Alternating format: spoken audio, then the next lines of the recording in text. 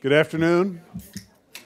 Afternoon, everybody. If you're getting food, please get your food. We want everybody to be well fed, so your stomach will be satisfied and your mind will be too. I want to welcome everybody to the Cato Institute Capitol Hill briefing, Realistic Solutions to Big College Problems, Overhauling the Higher Education Act. I want to welcome everyone, of course, who's here, actually in the room, everybody who's watching online and following on Twitter. And if you want to tweet a question or a comment or something like that, please use hashtag CatoCEF, that's C-A-T-O-C-E-F. My name is Neal McCluskey, and I'm the director of the Center for Educational Freedom at the Cato Institute. Now, it's my job today to moderate the discussion, including of three terrific new higher education books, and their authors and editors are here. But first, it is my great pleasure to introduce Senator Rick Scott of Florida, who has a really keen interest in higher education, perhaps from what you did and you learned as governor of the state of Florida.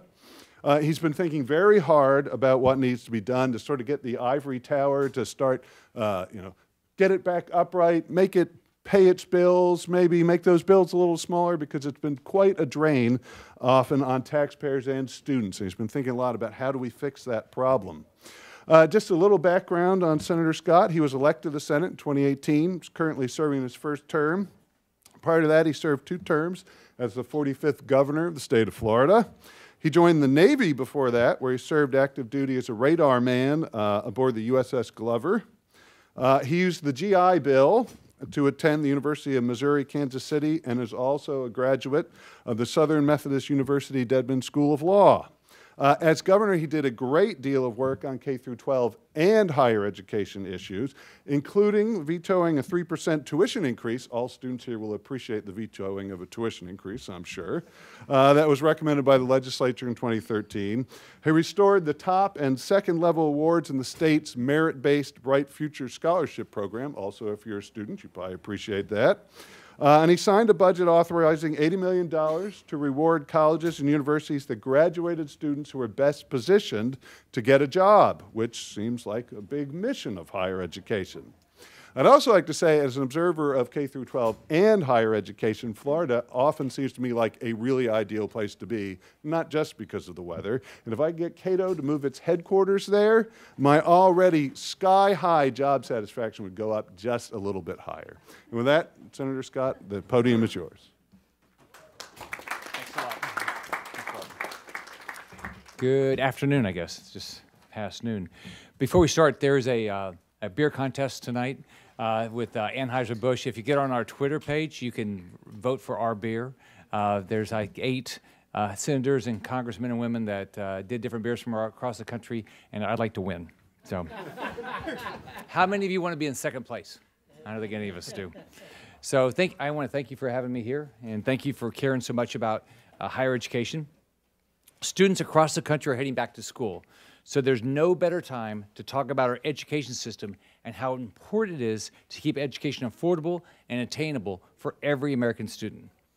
Now, you should be shocked. What do you think it cost when I went to, I started junior college because university was expensive. What did it cost a semester when I went to school? 200. You could take 21 hours. It was 200. The universities were 255, and so as many of us could do, we all tried to go to the to junior college first, and then go to the university because that was too expensive.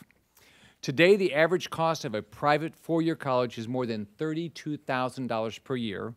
The average cost of a public 4-year college for out-of-state students is almost $24,000 per year, and the average cost of a public 4-year college for in-state students is almost $10,000 per year.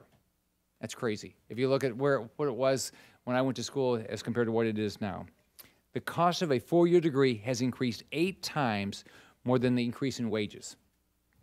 Remember, what was supposed to happen is you went to school because you made more money. Well, wages are going up way slower than the tuition is. Total student loan debt in the United States now stands at more than $1.5 trillion. The delinquency or default rate is over 11%. Now the Democrats have a great new solution. It's really great. Their plan is just make it all disappear. Poof, just like that. Cancel all student loan debt. It's going to be magic. But of course, canceling student loan debt, it's not going to solve the problem of the cost of education. Over the last 6 years of my term as governor, we held the line on tuition. And when I went in, they were raising tuition in my state at the universities at 15% plus inflation annually. Annually. And they'd sold this, that they should keep doing this. So we held the line on tuition for 6 straight years. We implemented performance funding in our colleges and universities, and the performance funding amount for our universities was, when I left, $580 million per year. And 11 of our schools could get it, 3 didn't get it, and 8 shared the $580 million. So it was a big deal. And on top of that, we invested a lot of money in career and technical training. So these are pretty simple concepts. It's about creating incentives to make sure all of our higher education institutions were doing their most important job. And what's that? Is prepare students for an opportunity to get a good job. When I went to school, what did I think about? What's it cost me? Do I get a job? How much money do I make? The results speak for themselves. For 3 years in a row, U.S. News and World Report has ranked Florida's higher education system as the best in the nation. Not second, the best. As I tell my good friend Rick Perry every time I have a chance. We have the second lowest state university tuition in the nation. When I became governor, Rick Perry had been governor for 6 years, and so all I did was I competed with him on everything I could. Politicians in Washington around the country too often fail to understand the importance of keeping the cost down for higher education. They just want to give out government money tied to no results. But it's not fair to us as taxpayers. It's actually not fair to the students. So I'm working on a series of bills right now that I'll be filing soon. The plan is we will drive down the cost of higher education and ensure students are prepared to get a good job. First, if a student defaults on their federal loan, the institution where they took classes should be responsible for a portion of their default. They should have skin in the game. By forcing universities to take more responsibility, they'll have more of an incentive to actually prepare students for careers. Second, there should be the exact same rules whether you're a for-profit school or not-for-profit schools. There shouldn't be different rules because in whatever type of school you go to, the goal is affordable education and a job at the end. Third, if a college or university raises tuition or fees, they will be automatically cut off from all federal funding, including federally guaranteed loan programs. I used to be in a variety of businesses. One was manufacturing. In manufacturing, the expectation was that we reduced our costs constantly. We had to figure out how to be more productive. We have to expect the same thing out of our schools. All federal funding will be cut off if tuition or fees are increased. Pell Grants. You should be able to use Pell Grants for technical colleges. So if you decide you want to go to a technical school instead of to a 4-year school, why can't you use your Pell Grant for that? Many times, the better paying job is out of a technical school. Finally, we've got to reverse the Obama-era policies that hinder private lenders from giving loans. It shouldn't be just tied to the federal government doing the loans. We should let the private sector do the loans. So these are a few of the ideas, and we're talking to a lot of individuals about other ideas, but my whole goal is how do you drive down the cost of getting a degree, and how do you make sure when a student finishes, they have a good paying job? The Democrats are proposing policy plans that will bankrupt and destroy our country just to win a presidential primary.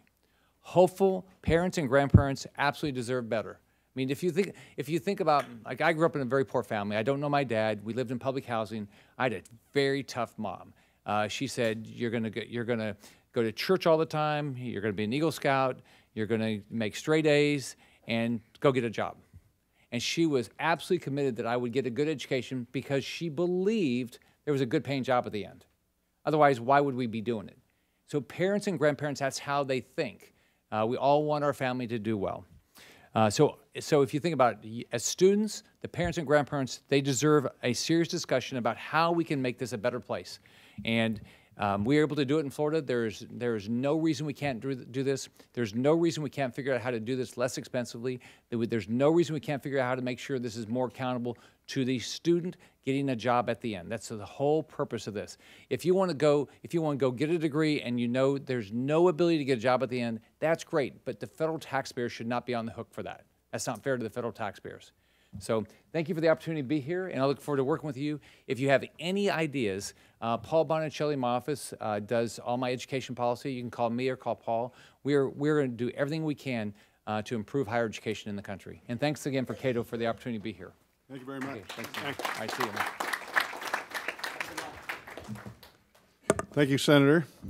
So now it is my great pleasure to introduce our panelists. But first, I just want to lay out some ground rules for how we're going to do question and answer, because this is all going to be question and answer, and I hope it's going to be very interactive. Now, any of you who've gone to an event like this in Washington, you've probably heard people say, please just ask a question, don't give a statement, and then you know everybody proceeds to make statements. And so I've given up on that whole ruse of being like, oh yeah, just ask a question. So I want you to listen to the panelists. I'm going to ask some questions. They're going to give me answers. I may make some comments, and then when we get to audience Q&A, if you have a statement you want to make, and you keep it short, so don't filibuster. I know that you're on Capitol Hill, you're like, oh, I should be able to filibuster all I want. If you keep it short, you have a comment, and you keep it civil, I'm not going to stop you. And if you want to respond to a panelist, if you want to respond to someone else who said something in the audience, that is fine by me. And also, if you are following on Twitter, you're not in here with us, and you want to ask a question or make a comment, put in hashtag CatoCEF, and I'm going to monitor that. And if it's an angry Twitter comment, I'll act angry when I ask you the question. So just indicate I'm really not happy. Please yell at these guys. So that's just to get us sort of started. Unfortunately, if you're on Twitter, you can't really filibuster in 280 characters. So that's a tough break. Anyway, so now I'll introduce our panelists, and then I've got some questions for them. And after that, I'm going to open up to you all, because I think it's your questions that'll be far more interesting than mine. So the first person we have is right here on my left, although I'm going to kind of go out of order, but Phil Magness, who is the co-author with Jason Brennan of this book, Cracks in the Ivory Tower, The Moral Mess of Higher Education. I have a lot of books to hold up, and I may end up dropping some, so prepare yourselves. Phil is a policy historian, the author of numerous works on economic history, taxation, economic inequality, the history of slavery, and education policy in the United States. His historical writings have appeared in numerous academic journals, which may or may not be a good thing. We'll probably talk about what's the value of an academic journal, but anyway. But he's also written for popular outlets, including the New York Times and Daily Caller. We also, it turns out, overlapped as PhD students at George Mason University School of Public Policy, now called the Schar School, which may or may not reflect neoliberal efforts to commoditize higher education. Am I right about that, Phil? Okay, good. All right, next, actually at the far end, is Richard Vedder. He is the author of Restoring the Promise, Higher Education in America, as well as a chapter in Unprofitable Schooling, examining causes of and fixes for America's broken ivory tower, which I'll discuss a little bit more in a minute. Professor Vedder is the Distinguished Professor of Economics at Ohio University, a visiting scholar at the American Enterprise Institute, and a senior fellow at the Independent Institute. Vedder also served on the Secretary of Education's Commission on the Future of Higher Education, and is the author of Going Broke by Degree, Why College Costs Too Much. Professor Vedder earned his bachelor's degree in economics in 1962 from Northwestern University and his PhD in economics from the University of Illinois in 1965. Professor Vedder has written over 100 scholarly papers published in academic journals and books, and his work has also appeared in numerous newspapers and magazines, including the Wall Street Journal, Washington Post, and USA Today. In other words, you can hear all that and you know that Dr. Vedder has made quite a career out of this whole higher education racket. Finally, we have Todd Zywicki. He's actually in the middle, but I put him on last. It's alphabetical, I guess. He is co-editor of Unprofitable Schooling, examining causes of and fixes for America's broken ivory tower. And he's really the senior partner in this co-editing process, having come up with the whole idea for the book and commissioned all the chapters before bringing it to some clown co-editor, that'd be me, to help when all the hard work of actually putting the book together was complete. Zywicki is a senior fellow at the Cato Institute, and he is the George Mason University Foundation Professor of Law at the Antonin Scalia School of Law, among many positions and titles that he holds. He also is the author of more than 70 articles in leading law reviews and peer-reviewed economic journals. He received his JD from the University of Virginia, an MA in economics from Clemson University, and an AB cum laude with high honors in his major from Dartmouth College. And by the way, it is Todd's relationship with the latter, Dartmouth, that may be his biggest claim to fame. In the mid-2000s, he staged kind of a coup, a coup of sorts, to get on the school's board of trustees, much to the consternation of the status quo. And he, I guess he's sort of decided, I'm not just going one school at a time now, I'm going to take down academia in its entirety. And so that is what brings us to this book. And so I now thank you all for joining us. And my first question to all of you, and you can answer in whatever order you want, what was the impetus for you putting together the books that you did? Phil, you want to go first? So basically the background of this book is it came out of a response to... Oh, there we go. Yeah, so the background of this book is it came out of a response to the higher ed press and the way that universities are basically talked about in the news. So my co-author and I, Jay Brennan, we were reading the Chronicle of Higher Education, Inside Higher Ed, all the standard go-to places for news about the academy, and we discovered basically two patterns played out. First off, a lot of the arguments that appear in analyzing very real problems and also some imaginary problems about higher ed are detached from empirical evidence, detached from what the stats were actually saying. And the second thing that comes up over and over again whenever academics start to diagnose problems within their own environment, within their own industry, they tend to blame some really far-fetched explanations on this. So, for example, we all know that tuition is rising out of control. We all know that administrative bloat is basically an unrestrained area of growth in the university system. It's gone up by fourfold over the past 30 years. We all know that universities are not delivering on some of the promises that they happen to offer in their marketing material, but the explanations that were being offered for some of these problems that are noticed and very real as they fall into a category of what we term poltergeist explanations. So a poltergeist is a ghostly entity that tears up your house, throws things out of the cabinets in the kitchen, but poltergeists are not real, is the key takeaway there. So, for example, an administrative bloat argument would be blamed on something like the corporatization of the university or neoliberalism, these abstract concepts that don't really seem to have any empirical connection to the diagnosis that was being offered. So Jay and I started looking at some of the stats, and we started coming up with alternative explanations that are rooted in really human behavior, institutional incentives, people that are acting in a very rational way in the university system, and not for any malicious reason, but rather that are pursuing their own self-interest. This can include everyone from the high-end administrator, the president of a university, down to the faculty, to the students themselves. They all want to get something very rational out of higher education. And if you follow those premises to their conclusion, you get a much more nuanced explanation of some of the problems that emerge from the higher ed system. Rich, you guys can go ahead. I think Rich was first. Well, what do you do? Okay.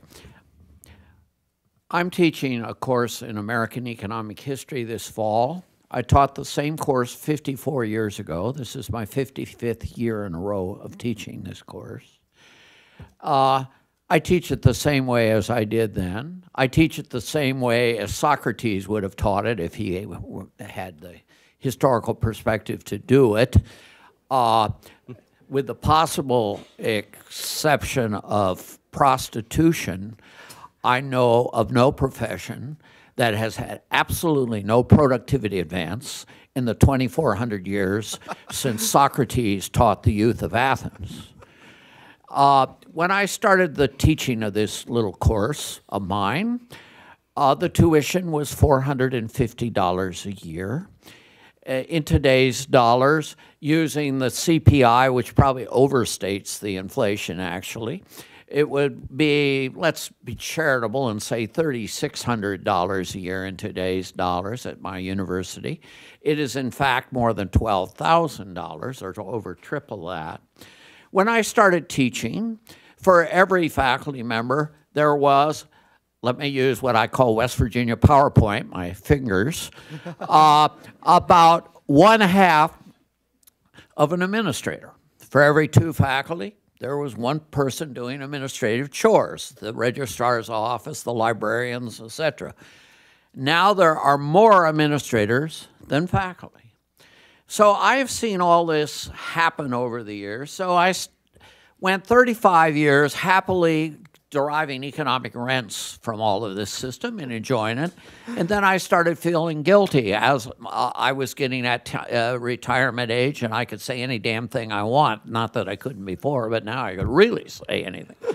So I started writing books about it, which I have continued to do as I approach my dotage. So that's what brings me here.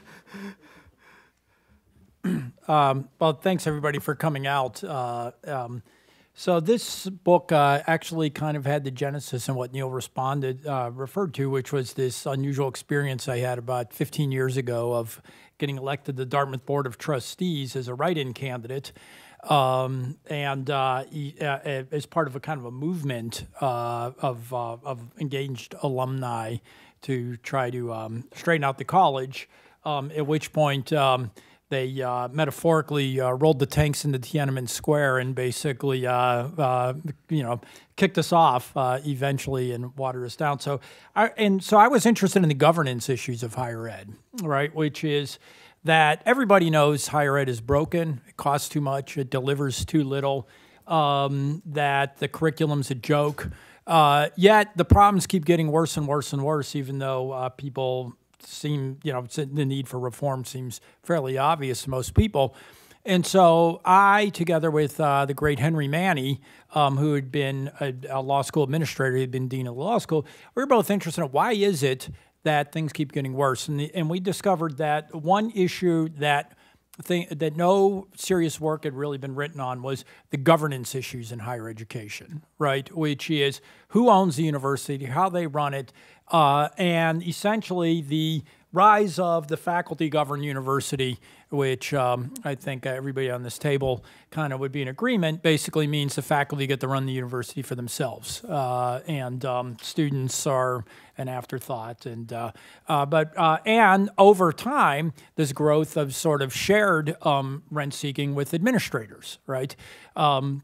And so, all the other things going on. So, what we were particularly interested in was thinking about governance, and different business models, and how those had changed over time, right? And at the same time, one of the things that was going on was this kind of bizarre war on for-profit colleges and the whole idea that something fundamentally wrong with private enterprise in this industry when private enterprise has been a miracle in every other industry, right?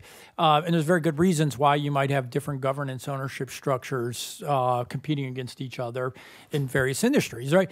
Keep in mind, this was before we even found out that Michigan State was, the nonprofit, was basically running a human rights abuse out of their gymnastics program, or that Penn State was basically operating a pedophile ring, or Duke, who had to give back, $100 million in phony research grants, right? And that was even before we found out that basically the nonprofit universities were selling admission slots to celebrity kids, basically because they would give a lot of money, right? That's the nonprofit side, and that's just what we know about, right? And yet at the same time, there was this sort of obsession with that's the proper governance model for universities. It's just kind of bizarre to think that's the only way we can run it, right? And the idea that whenever a for-profit college would do something wrong, well, that shows the whole sector is flawed, right? But nobody says that when Michigan State or Penn State comes to light. They don't say, well, obviously, that's what all those guys do, right? So anyway, so that was what we were interested in. What we were particularly interested in was thinking about how can we use competition and consumer choice in this market to bring the benefits and the virtues of competition, consumer choice that we see in every other sector of the economy that has transformed every other sector of the economy with lower prices, higher quality, more consumer satisfaction and the like. And so we started off by basically looking at what did the world look like. First part of the book, where Rich's great essay says, what did the world look like before we had sort of comprehensive government intervention in this sector of the economy, right? And what we find is back during the 19th century, for example, there was a very thriving market for higher education. The idea that we need huge subsidies for people to invest in human capital investments, like to become more productive, it's a pretty dubious proposition on the front end. But when you look historically, there are plenty of schools of engineering and medicine and law and all those sorts of things. Rich contributes a chapter on the Morrill Act and sort of the lack of impact of the first Morrill Act. The second section of the book then talks about where we are today, where this mess came from. There's a lot of good stuff in here. Obviously, government financing's the big one here, right? Which is the estimates are maybe two-thirds of every dollar of federal financial support gets passed through in higher costs to students. So sort of driving that side of the equation. I've got a chapter that talks about the growth of administration and administrative bloat and that driving factors. Particularly commend those who are interested. There's a great contribution by Josh Hall on accreditation. And accreditation is really the big problem now in terms of preventing competition and consumer choice in higher education. And ironically, it goes back to the beginning of the story, as Josh points out. The accreditation stranglehold and monopoly basically came about as an unintended consequence of the first GI Bill. And once people were no longer spending their own money, you had the problem of sort of diploma mills springing up. And so they had to figure out what was a real college from what wasn't, and they grabbed a hold of accreditation, and now accreditation's basically become the tail that wags the dog. Final section of the book basically talks about how we might be able to use competition and consumer choice to create innovation in this market, looking particularly at why do students choose for-profit colleges, for example, as opposed to community colleges, and various other aspects of the market today and going forward. And so it's kind of a comprehensive look at the question of how can we use competition and consumer choice and this sort of mindset that's kind of developed. There's only one model for higher education and how these entities should be operated, which is particularly peculiar considering that model seems to be pretty severely broken. So what do you all think? I'll frame this two ways, because they could be different things. One is, what do you think is sort of the most pressing problem in higher education? If there's one thing that we've got to stop or try and slow down right now, what is that? And then the other question is, and maybe these are different things, what do you think is maybe the root problem or the biggest problem in higher education, or one that underlies lots of the other things we see? I think the biggest issue in higher education right now is probably the out-of-control cost. I mean, student tuition is skyrocketing across the country. We see evidence of this in almost every single state. We also see student loans, or they've emerged as a major public policy discussion, including loans that are subsidized by federal, state, and local governments. On top of that, the cost of actually delivering the product of higher ed seems to be going through the roof. So one of the things that we discuss in our book are the expansion of frivolous expenses around higher ed. And you think about this, go back to when you toured your college, when you arrived basically trying to make a decision, do I want to go here? Where do they take you? It's the campus rec center where they've got the rock climbing wall, or now some schools are building lazy rivers, like water parks and stuff on campus. Public universities, that they take you to amenities and facilities where they're going to have the concert venue or the nice hotel-style dorm, all sorts of frivolous extensions of what the university's offering. What they don't do generally is walk you into the stuffy classroom in the basement of the science building. They don't walk you into areas of the university that are connected to the core of the educational function of being there to supply the degree. They'll take you to the football stadium or the new athletic center, showing off very expensive, high-end amenities that are connected to budgetary growth in the university. So you ask the question of what's driving this. Well, there's a very concentrated benefit associated with each of these expenditures for maybe a small group of students that want the rock climbing wall and the administrators that actually run the thing. But the cost of it, they're diffused onto everyone. They're spread into your tuition. They're spread into fees that are tacked on to getting a college degree. And you see the story playing out over and over and over again in university administrative growth. We have offices that are springing up today that didn't even exist 20 or 30 years ago. So how many campuses have an Office of Environmental Sustainability today? They're all over the place. 20 or 30 years ago, they didn't have that. And you may say, maybe it's nice that we should be saving the environment or cutting our carbon footprint or whatever. But what these offices end up doing is consuming vast amounts of resources that are passed on to students in terms of tuition. So we ask the question, what is higher ed providing here? Is it really a degree? Is it really an education? Or is it a jobs program for administrators? Is it a jobs program for faculty in areas of the university that are declining or not able to attract majors? And are the costs of sustaining this entire operation being felt by anyone other than the students and the taxpayers themselves? And I'd even argue that there's a moral issue to this. So you're a student, you're 18 or 19 years old, you're going off to college for the first time.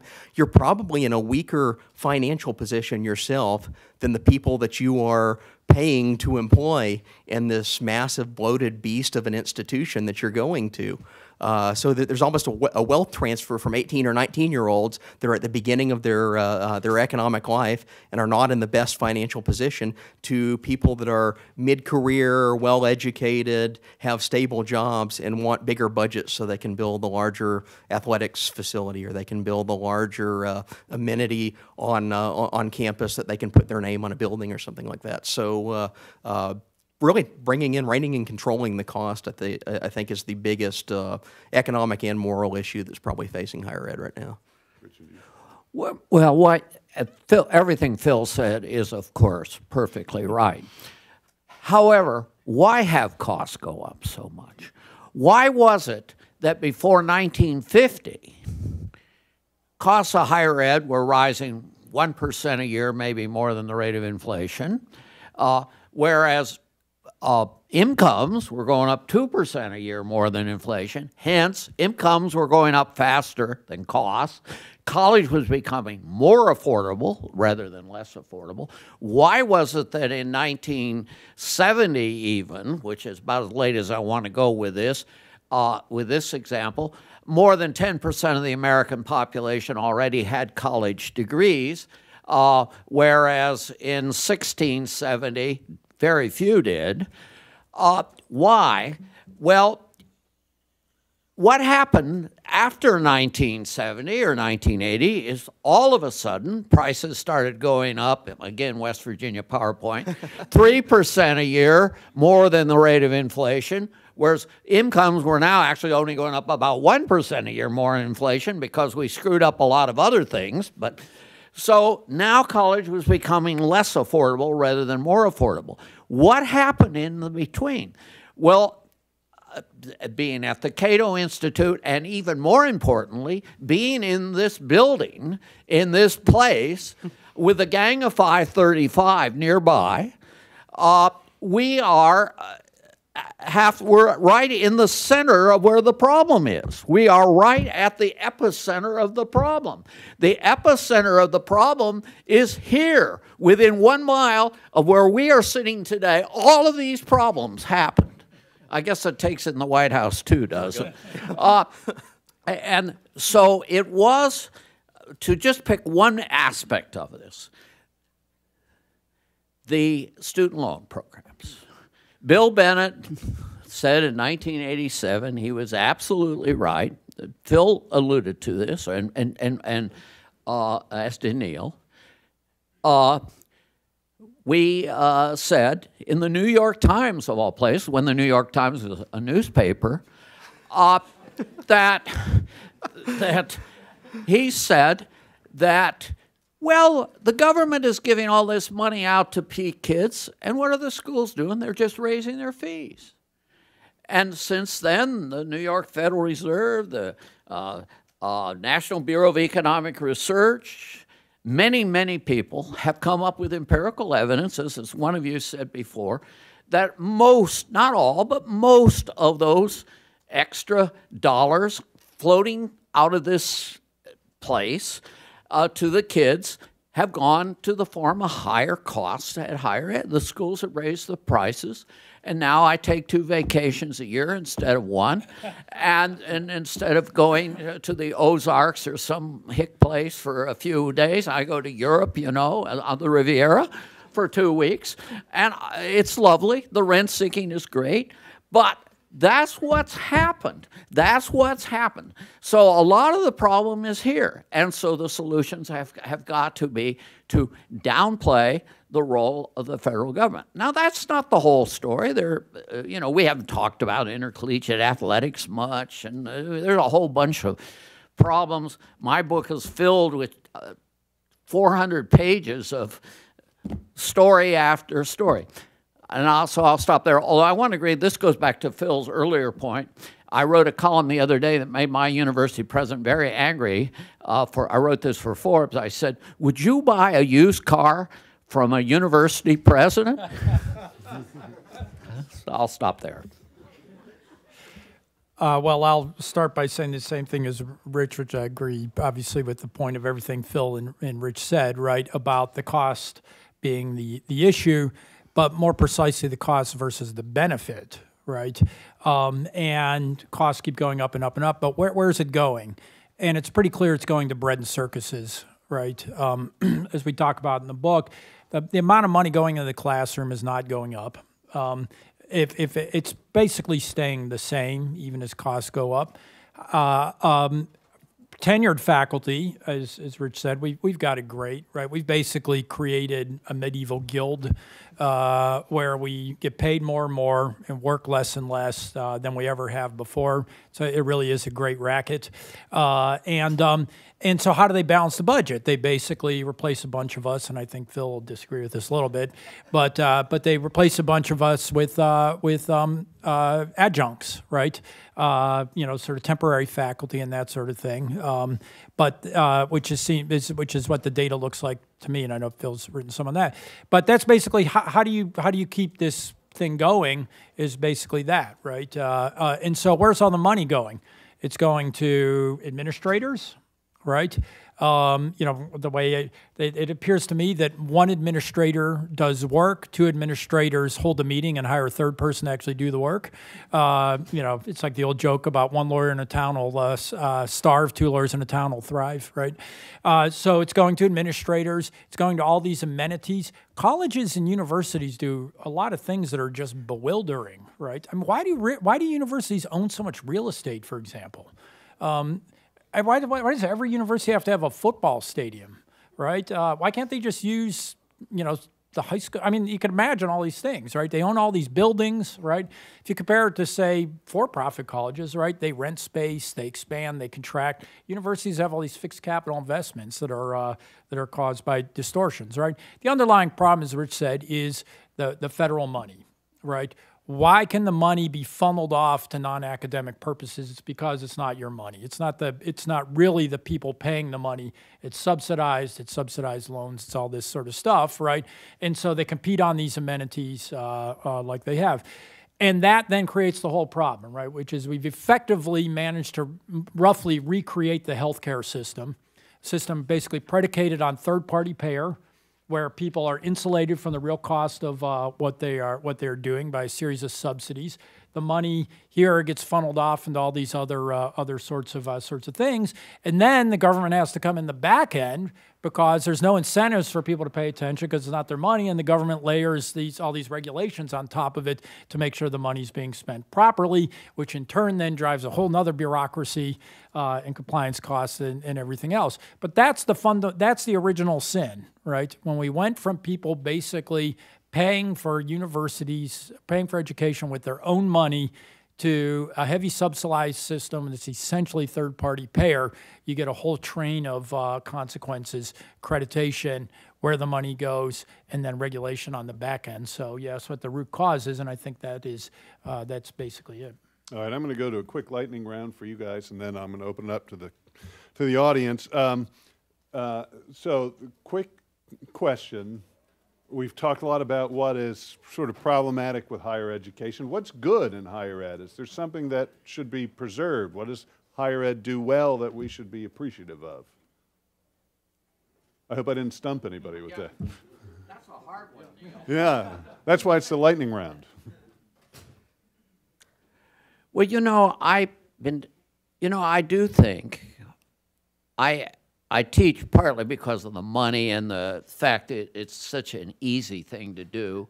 And at my age, I'm 78 years old, and it's a piece of cake. I mean, it takes 10% of my time to do what I have to do. I teach 3-hour course. I'm in class 3 hours a week and an hour 30 minutes preparing for it. But the other thing is, I will say this, I do think we do a lot for young people. That's positive. Some of us do, and not all the time, and not for all young people. But a lot of people leave college better off than when they came. And I think we have to acknowledge that. Now, do we do it efficiently? No. Could we do it a lot better? Yes. Are we student-oriented enough? No. There are a lot of things wrong, but one of you, this fellow mentioned a guy named Josh Hall a minute ago. Josh Hall was my student. He is what he is because of me, not because of Todd, but because of me. And he is now a professor of economics. He's the chair of the economics department at West Virginia University. So you do occasionally get home runs when you're a professor, and it makes you feel good. And so I have to say something good.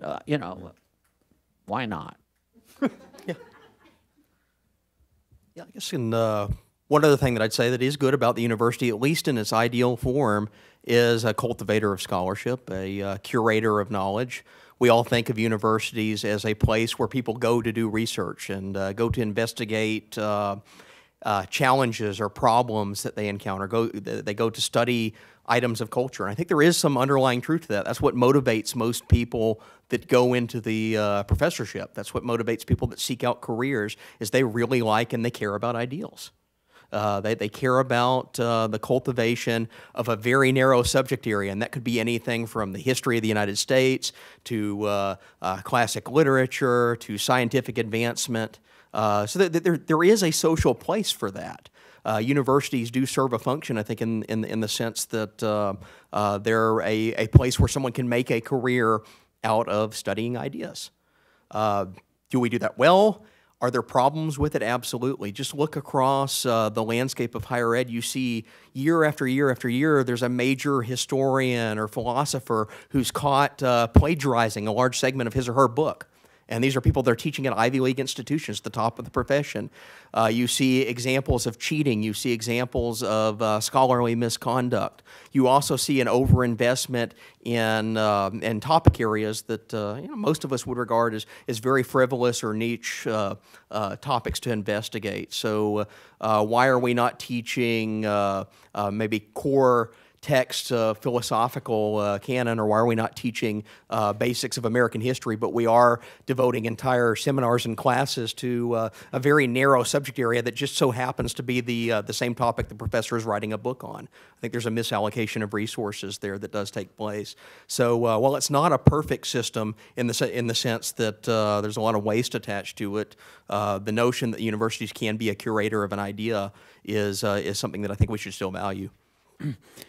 So one of the things you probably picked up from the three of us is how passionate we are and how, let's say, irritated we are about what it is. Right? I was going to say something else, but and why is that? And I think it's because all of us see how important this institution is and how profoundly important it can be to people's lives. Right? I was the first one in my family to graduate from college. I don't know what Rich's background is, but there's a lot of us who feel passionately about this because it changed my life, right?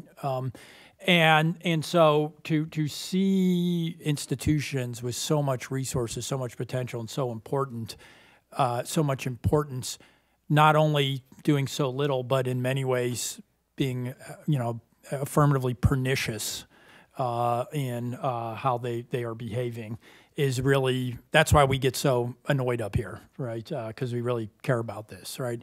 And universities are at the heart of of society, right? Which is universities basically should do three things, right? They should train, and I believe in the principle and the promise of a truly liberal education, right?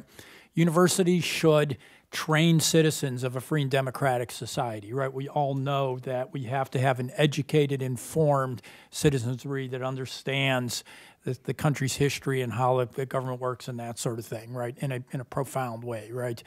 The universities can give us a meaningful philosophy of life where we can encounter great works and sort of think and talk and introspect and kind of develop a philosophy of life that we have. And third, universities can, in theory, provide human capital skills, right? The way things stand today, and I think a lot of it is because of the way the universities now have been forced to justify their existence on utilitarian grounds in order to keep the gusher of funds coming, is they justify purely on the basis of human capital, really. And if that's what you were doing, you would not train people for the job market the way we train people in universities, right? It makes no sense. It makes no sense to go off for 4 years and study history and German and philosophy and go to football games, right? That's not how you would train. If that's all universities were doing, then we're out to lunch, right? The real reasons we have universities are for the other two. The reason we subsidize universities is because human capital, people will invest in that. People will not necessarily invest in the public goods associated with being better people and better citizens. And to some extent, universities still do that people still go to college and they can have an experience. They can have the kind of experience I had where kind of the world opened up to me and I could learn this sort of stuff. And so it still does have that ability to inspire and educate in a big way people. And so I think we should acknowledge that. Great. So the second part of the lightning round, I'll need a little more lightning on this so we can get everybody in here. But the Higher Education Act, as many of you probably know, is overdue for reauthorization. There's a concerted effort to try and get it done in the next, before this session of Congress is over. I was wondering if you could share maybe one thing that you think is politically realistic that could be done in the Higher Education Act to really improve things. And then maybe something politically unrealistic, which you really think should happen, but does not have a whole lot of chance of passing. Anybody want to go first on that one? Rich?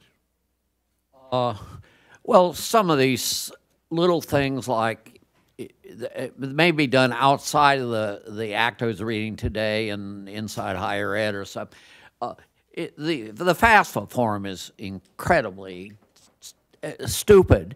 And no one, Democrat, Republican, vegetarian, Presbyterian, whatever your orientation is, agrees that it makes any sense at all, except for a few bureaucrats. I sat in a meeting for 6 hours in the Secretary of Education's office in the year 2007 to revise this 108-question form. Here, fast forward 11 years. It's now 120 questions. It's gotten longer rather than shorter. That's going to happen. Skin in the Game has a 50%, a 30, 40, 50% chance, because that's not Republican, it's not Democrat. We think skin in the game's going to happen some way or other. I don't think it's going to happen all the way because there's going to be big losers in skin in the game that are politically very sensitive, including HBCUs. So just lay it right out right out. So if I were, I'd be very careful with that if I were a politician. So, but it might happen. We're going to get some the ISA concept. Income share agreements should be starting to float up, and that is, maybe you could argue, has nothing to do with the government, and it really should be purely private, but it may need some clarification in terms of the sanctity of contracts, that he's a lawyer, that ISA agreements can be enforced under the law. These are kind of things where I think maybe some agreement can be made. we should do, the thing won't happen. We ought to do away with the federal student loan program, period. I mean, we should do it in a transitional form over 5 years. Immediately, though, get rid of PLUS loans for parents, get rid of loans for grad students who've been going working on their PhD in English for the 14th year, and who are going to go out and get a job at the college of last resort as a part-time adjunct. I mean, this is insane. Why do we do this? Just crazy. All right, Phil, you want to go next? Yeah, because one thing that just point out, we all talk about and we're aware of administrative bloat and the growth of all these non-professor individuals that are working in higher ed, and they're really absorbing resources. They're taking up resources. Well, one of the drivers of administrative bloat, among many, is regulatory mandates that are attached from to federal financing of higher education. And we think of regulatory mandates probably very skeptically. This is something that's expensive to administer and implement, and you're right. But the average administrator sees that as an opportunity. That's an opportunity that I can hire 3 more people to implement this new mandate that's come down from the federal government. So a more modest reform of the Higher Ed Act would focus on ways that we can start stripping out some of the regulatory mandates that have aggregated and basically accreted over the past 40 or 50 years of legislation and attached measures coming down from the federal government. So I do see that as one way of tackling the cost of higher education, tackling the administrative bloat of higher education, is moving away from top-down regulatory mandates that in turn serve as a pretext to hire more administrators, because the cost of that is always passed on not to the institution itself, but to the students and to the taxpayers. So I do think that's a reasonable approach. My kind of pie-in-the-sky dream would be a greater attentiveness in higher ed funding, more generally to the returns on degrees.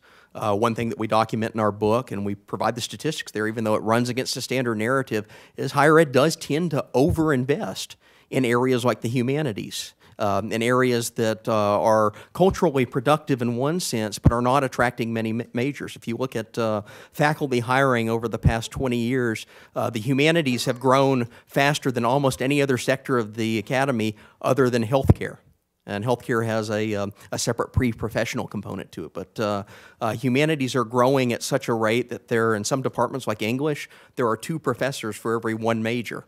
If you go to the social sciences and the hard sciences, there may be 1/2 of a professor for every major. So this disparity has occurred as a result of what we invest in and how we basically allocate money to areas of higher ed that really are not giving much of return. So I'd argue more budgetary discipline in that sense, although that's really kind of running up against an entrenched political interest. So I won't necessarily anything specific because the one thing we should know about higher ed is this whole industry is defined by unintended consequences. This entire problem is all unintended consequences of well-intentioned ideas that seem like a good idea, right? What you have to understand, no matter what you do, you're creating a set of incentives. And if you want to kind of think about how higher ed will respond, kind of put on the cap of the most sociopathic Wall Street investment banker who cares only about money. That's how universities are going to respond to whatever incentives are created here, right? At least that's what it looks like, right? And so we need to think about that, right? And so let's take student loans, for example. So 1 point on student loans and a larger point, right? Skin in the game. Skin in the game will have unintended consequences. What those unintended consequences are is what predicts student loan default rates is not what you major in or anything like that. What predicts it is your demographics. If you're from a low-income background, if you're self-employed when you go to school, if you're working when you're in school, if you're a minority, if you're male, right? That's what predicts student loan default, not what you major in. Student loan default rates, for example, are inversely proportional to how much you borrow. So the more you borrow, the less likely you are to default, right? Why? Because the ones who default are people who go to 3 semesters at Directional State University, don't get a degree, and don't get any wage premium from having gone to college, but they end up with debt. right? How will colleges respond to skin in the game? I will tell you right now, what they will do is they will stop admitting low-income students. They will stop admitting self-employed students. They will stop, right? Which is, that's the incentives you are creating, right? So what is the more general point? The more general point is to build on something Rich says, the student loan program, it's a misnomer to call it a loan program. This is no longer a loan program. It's a social welfare program. The latest data are that 37% of people with student loans are actually current and paying down their student loans. The other 63% are either default or delinquent, paying only the interest, or their balances are actually increasing because they're in an income-based repayment plan and they're not even paying the interest. When 37% of people are paying off their loans, that makes the subprime mortgage market looks like a great investment, right? We have basically created a social welfare program. We call it a loan program, and so number one, number two. If what we're really concerned about is trying to treat as a loan program, and we do things like skin in the game, and the impact is going to be basically to end up causing students who we most want to subsidize not to be able to go to school because people won't take low-income students anymore, right? We really need to think, I think, about whether we want our student loan program to be a social welfare program or a loan program. We wouldn't design it the way we design it today, regardless of whether we call it a loan program or depending on how we answer that question, we would have to redesign the whole student loan program. All right, that brings us to now what we'll call the CQ&A section, comment, question, and answer. What I'll do is raise your hand if you want to comment, question. They'll do answering, unless you want to respond to what somebody else said. We have, I think, a microphone here, so I'll call on you and just wait for the microphone to arrive. And the first hand I saw was that man right in the back. And I'll try and go from my right to my left. Hi, Rob Tester with Congressman Hank Johnson's office. Brief comment.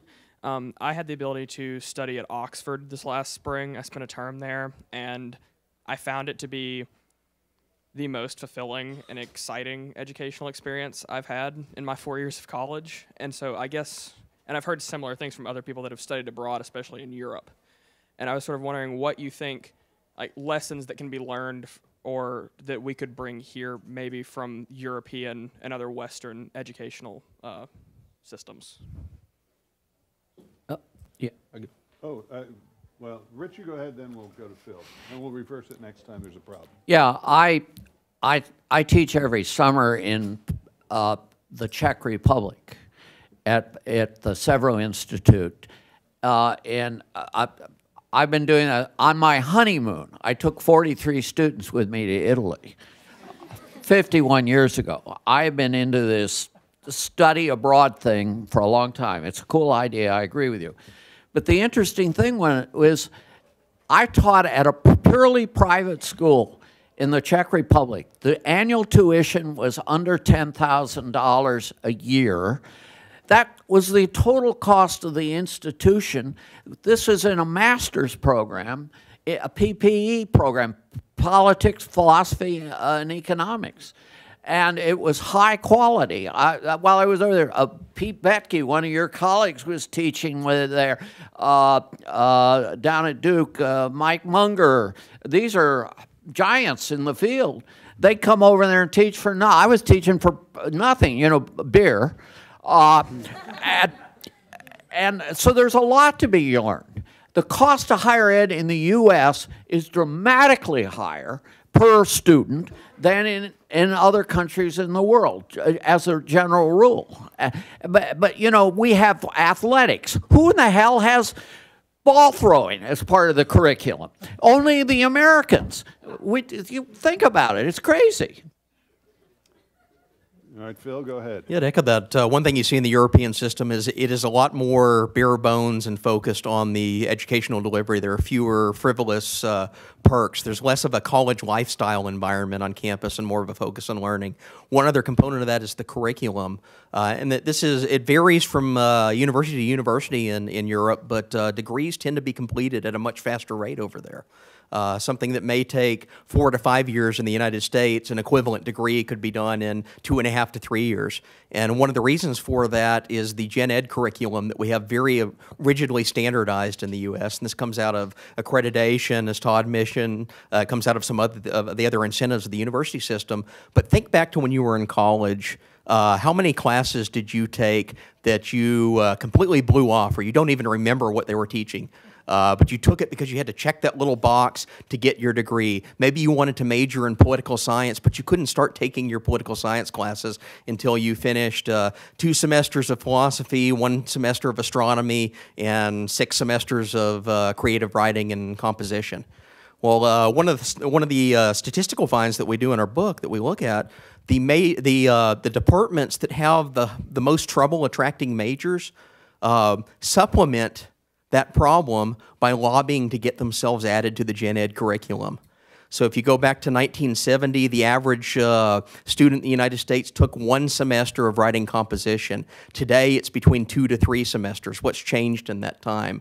The curriculum for writing composition hasn't gotten any more fundamental or better, but the requirements have doubled or in some cases even tripled. Well, what that's doing is it's eating up the first 1 to 2 years of your college experience on all of these other classes that are not connected to your degree in ways that the European system is much more streamlined, where you get straight into what you want to study as soon as you get there. And one of the downsides of this is in the United States, you're actually paying for those extra classes. You're paying for things that you don't really care about and you probably aren't getting much out of. I'm not deprecating writing skill or general scientific knowledge or any value in studying these things, but there is evidence that most students actually forget what's taught in their gen ed classes. So they do studies of writing skills before you start that first semester, and then after you finish the 3rd or 4th semester that's been required of you, and there's no change for most students. So what we're really doing is just diverting tuition into frivolous and extra classes that prolong the college experience and increase the cost to students here in the United States. So in a sense, we can learn a lot from the European system in figuring ways to streamline that and getting it condensed down to a shorter period of time that doesn't cost as much.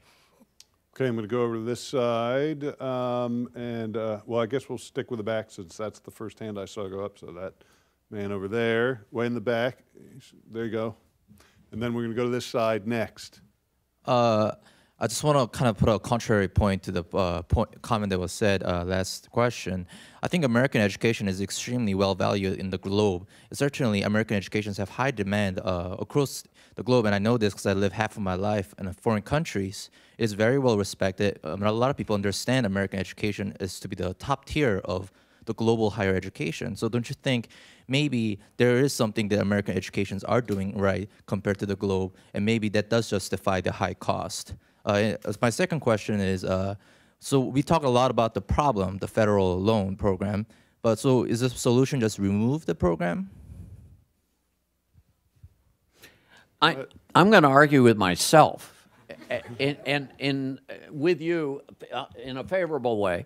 One thing Americans do better than the Europeans, I think, and many others in the world, is for all of our craziness, we do have several thousand different universities. We have several different ways of doing education. We have a nation that has schools like Hillsdale College, which is altogether different, or Liberty University, or dare I say, the University of California, Berkeley. Now, those 3 schools are the fact that they're on the same planet is a miracle. The fact that they're part of the same nation is something. And one thing America is good at, you do have a lot of choice in America. And there is something to be said for that.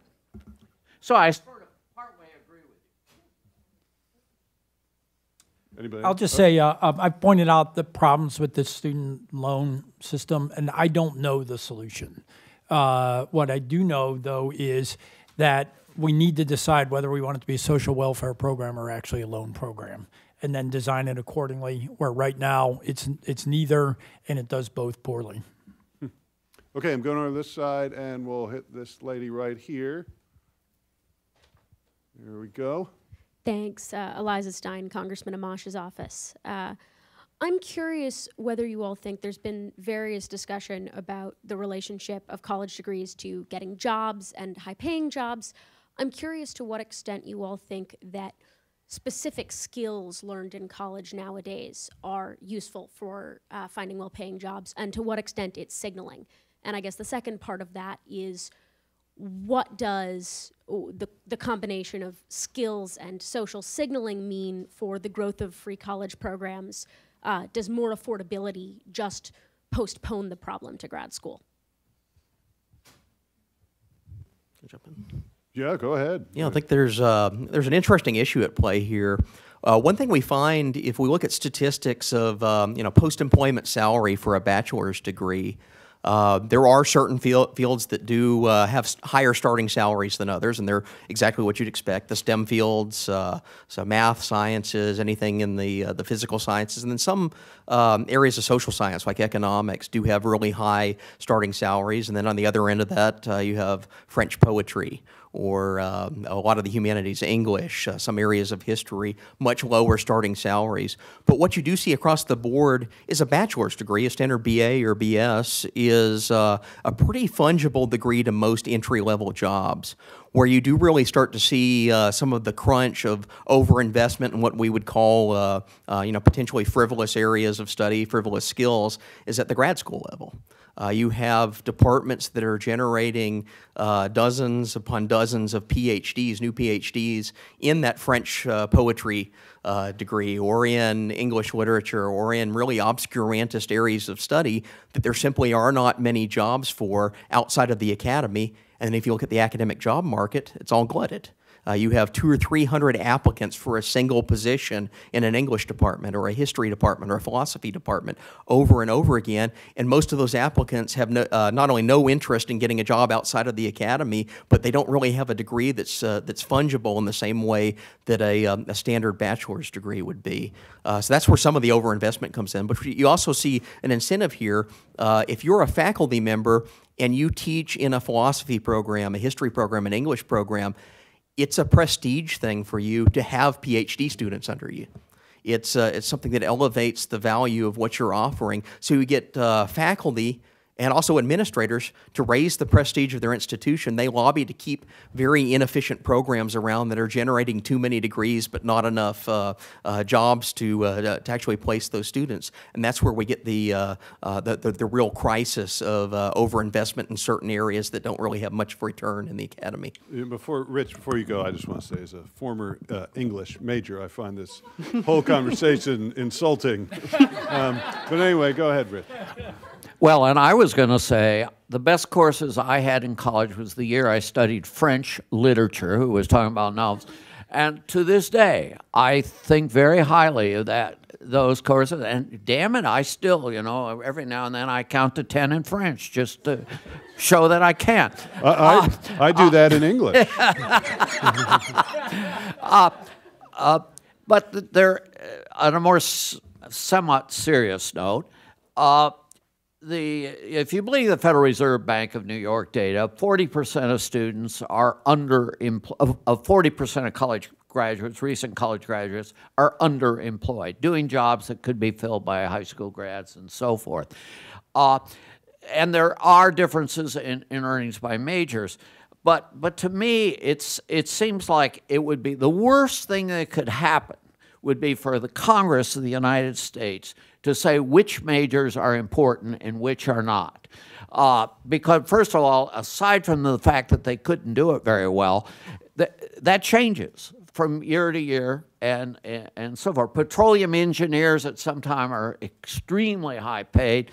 5 years later, when the price of oil is $30 a barrel, they're very low pay. The pay is going to go up big, by the way, if the Iranians keep bombing the Saudi thing.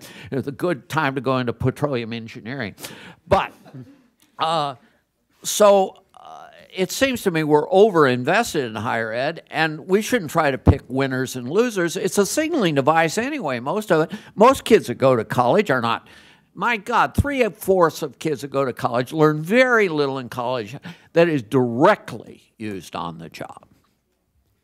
I'll just say two quick things. I think first it has to be mainly signaling, right? The ability to get in and graduate, right? One of the funny things about these college bribery scandals is all these idiot showbiz kids did perfectly fine in college, right? Which shows apparently it's pretty easy to get through just about any college in the United States, even if you spend all your time in Instagram and aren't very smart to begin with, which suggests that there's something about the signaling of getting in, right, to some extent. Second thing is a larger point, and we could have a whole panel just on this, is I've not seen a compelling explanation of credential creep. There are various hypotheses as to why credential creep, why so many people go to college, and now why so many people go to graduate school, right, in the overemployment thing. Something's going on, and I think that it would, if we could try to figure out what is driving this overinvestment in people getting degrees that they don't seem to need, it's obviously some sort of signaling game of everybody else has a bachelor's, so I have to have a master's, so in that sort of thing. But I don't really know what the underlying driving dynamic of that is. But I think that would be a big question to answer. All right. So our next question is this gentleman right over here. Then I'm going back to this side. Thank you. First, a quick comment. The situation you've been talking about was described and explained very well in Chapter 3 of Book 5 of Adam Smith's Wealth of Nations in 1776. Things have not changed. But my question is, colleges were first created, first to train clergy, but then to train the children of wealthy families who would never have to work at all. If somebody wanted a career, they'd get apprenticed or they'd go to a trade school or something. Colleges today have become basically trade schools. Does it make sense? I mean, college is not for everyone. Does it make sense to invest and tell people you got to go to college, or should we be bringing back trade schools and apprenticeships? Who's going to take it? I think we should be bringing, at least making it more available. God knows, I hate the Pell, I hate all federal programs, but if you're going to have federal programs, why don't you let kids go to a trade school? Why don't you let them go to a coding academy where they can learn to, I mean, if that's what the thing is supposed to be, we're supposed to be teaching people skills. Let them go to a coding academy. 6 months, they learn how to code, whatever that means. I don't even know what it means. But learn how to code. And by the way, some of them are free. You go free, and it's an income share agreement. At the end of the program, you give the college 15% of your money for 3 years. Why don't we do more of that kind of stuff? I agree with you. You're absolutely right. I've been conning the students and taxpayers of my state for 50-some years with this notion that college is for all. It's completely bunk, and I can say so now that I am about ready to hit the grave. So it's funny you raise that, because that's exactly the point Henry Manny made in his first essay that led us to do all this, which he said there used to be basically two types of schools. There were trade schools where basically people paid their own way, and there were schools that prepared people for the clergy, where the trustees basically ran the university, set the curriculum, hired and fired. Over time, we got this model of university governance that we, like most bad ideas during the 19th century, we borrowed from Germany.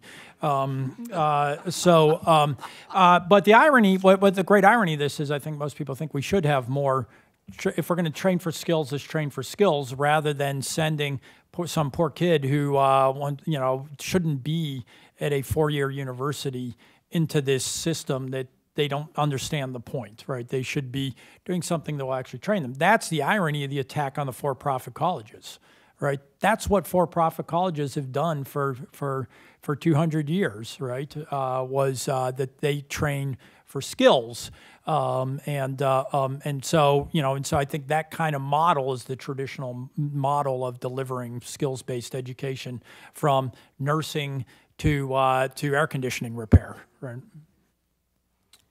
Yeah, just to echo on that point, I'm glad you brought up Adam Smith. For those that aren't familiar with it, Adam Smith basically proposed, or actually observed, that in the Scottish university system at the time, there was a direct connection between what the students would pay for and the classes that they took. They paid a supplemental fee to the professors they liked and the subject areas they wanted to study. What we've seen in the 200, 250 years that have emerged since then is there's a separation between the actual payment that the student makes and the provision of the degree. In a sense, universities have become much like healthcare. There's a third-party payer system that's emerged through loans, whether it's indirect in the sense that you're taking out money from somebody else, whether it's subsidized by the government, whether it's through scholarship. So there's no longer a connection between what the student actually wants or desires or values that they could vote with their feet on and what's actually being provided. Throw in gen ed requirements on top of that, where everyone's in this very uniform, formulaic curriculum that they have to complete over a minimum of a 4-year period in order to get a bachelor's degree. And we've actually completely lost any signaling mechanism of what the students want, what employers are actually seeking to hire from the degree that's actually being delivered there. So really anything that can cut away at some of the rigid gen ed curriculum requirements, can cut away at this third-party payer system, can restore something of a market mechanism into the provision of degrees that are being offered. Real quick, what do you got? Yeah, it is real quick. Adam Smith, 1776. In the University of Oxford, the greater part of the public professors have for these many years given up altogether the pretense of teaching. I thought the Higher Ed Act was going to fix all these. Okay, so I think we have time for probably 2 more questions. It'll be kind of fast, actually, or comments in the CQ&A period. So I'm going to go to this lady right here in the purple dress, and then I'm going to go back over there if there's a question there, and I think we'll probably be done. Good afternoon. My name is Valerie Austin. I'm actually an author of the Student's Comprehensive Guide for College and Other Life Lessons. It's a career and college readiness book for high school students and their parents. My question basically is, how can parents and students become better consumers when selecting universities and college? There are 3 speakers there, so what are 3 practical things they should look at and pay particular attention to when they're selecting? Strictly practical advice, I'd urge parents to look to see what AP credits will transfer in, what other forms of mechanisms that you can knock out some of these gen ed requirements at a much cheaper rate. Can you transfer in credits from community college that are a third or a fourth of the tuition that the university you're looking to go to offers? What are some of the other curricular requirements? Are you going to be getting right into your major and taking the classes that you want to prepare you for the career that you're interested in, or are they requiring you to take 2 or 3 years worth of frivolous other stuff? Also, look on campus. What are they spending money on? Are they investing very closely in the delivery of the educational product, or are you taking on a tour where you're shown every top-notch facility that has rock climbing walls, lazy rivers, all these other things that are described, the best athletic facility, but they're not really focusing on what's actually occurring in the classroom? Because that's normally a sign that they're trying to sell you the lifestyle of that university and the experience of that university rather than the educational product you're trying to get out of it. Yeah, you may have noticed I'm not a big fan of new federal laws, but I think I would tentatively support a federal law that banned any campus tours when students visited a college for the reasons Phil was saying, which is they show you the climbing wall and the lazy river and the bells and the bread and circuses experience of college, which is what the kid wants it to be about, right? But the parent, I think the one tangible advice I would have would be to try to focus the kid on what actually matters, which is what are they going to learn while they're there. It's hard to compete on price. I think, Phil said some things at the margin, transferring credits and that sort of thing. But we basically have a cartel system enforced by the accreditors where basically everybody charges more or less the same price. And so I think what you could really do for your kid is try to have them focus on why they're going to college, and that then is focusing on, what classes they're taking, who's teaching them, what are the class sizes going to be, how easy. One of the things that a lot of people have found out now is There's a lot of classes in the catalog, and it's really hard to get the classes you actually want. And so how often are important classes offered? How quickly people graduate? Those sorts of things. I'm glad you're doing what you're doing because it needs to be done. There's a big mismatch between what kids know and think about colleges and what their capabilities are, and there are also differences between people. The best school for person A is not the best school for person B. So we need to bring that information out. The federal government, I keep complaining about the federal government, I guess I'll continue. The Department of Education, which I wish had never come to pass, but it's here, could at least give us all, they have every kind of data. They can tell you how many left-handed Hispanic professors there are of anthropology there are in the state of North Dakota, if they wanted to. But will they tell you what percentage of the kids go to this college or that college, graduate in time, what percentage borrow, and so forth? They've started to put that data on with the college scoreboard and the college indicators, but there is a lot more that could be done than is being done. And I'd rank colleges and universities for Forbes magazine for 10 years. So I'm one of those guilty rankers out there. But you can say all you want about the rankings. The reason people looked at them is no one else was giving them any good information, and it's good to see that you're doing that. Okay, so we got time for one last question. We're going to go to the lady in the jacket right there. Keep your hand up so there we go, so the guy with the microphone can find you. We're going to be real quick with this. Hello, my name is Amber Moore from Chiefs for Change. My question is, so if you adopt a for-profit deregulated model like you were suggesting, how would you protect students, specifically first-generation students, in the college choice process, just like the woman over there asked? And how would you encourage for-profit colleges not to build larger rock walls and lazy rivers to then attract more students? Thank you. Yeah, I mean, one of the difficulties, of course, is that the subsidies are riven through the whole system, right? That applies to everybody, for-profits, nonprofits, and for-profits just simply look different from nonprofits, right? So one of the chapters we have in the book is David Hyman looks at the only other industry I could think of where for-profits and nonprofits compete with each other, and that is hospitals, right, and medical care. And basically what he finds is so-called nonprofit hospitals and for-profit hospitals basically operate exactly the same, right? They do the same amount of pro bono work. Nonprofit hospitals just have nicer lobbies because they can't pay out their surplus to stockholders. They just plow it back in bells and whistles the same way universities do, right?